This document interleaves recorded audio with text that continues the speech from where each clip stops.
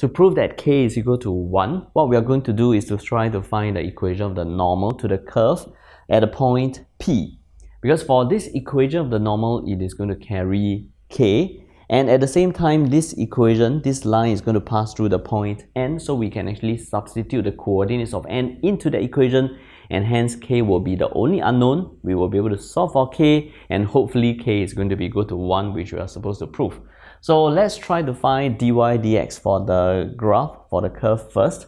Let me rewrite the equation as 2 times 7 minus 3x to the power of half, which means that from here, dy dx is going to be 2 times half. I will bring it forward. So this 7 minus 3x to the power of minus half, applying the chain rule, this will be minus 3.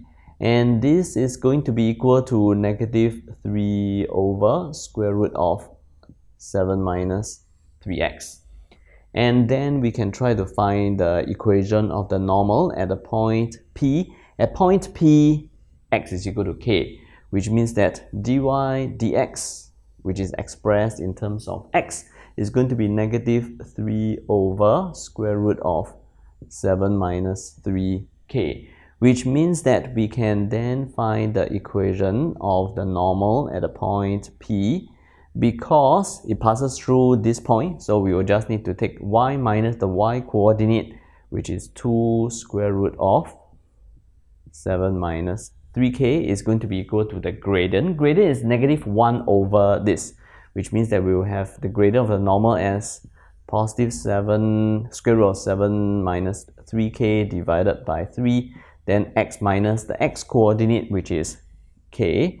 And since it passes through the point negative 5, 0 at the point N, so for this equation at the point N, x is going to be equal to negative 5, y is going to be equal to 0. So 0 minus 2 square root of 7 minus 3k is equal to square root of 7 minus 3k divided by 3. X, I'm going to replace it by minus 5. So minus 5 minus k. If I were to take out negative, I will have a negative 2 here because 0, it will disappear.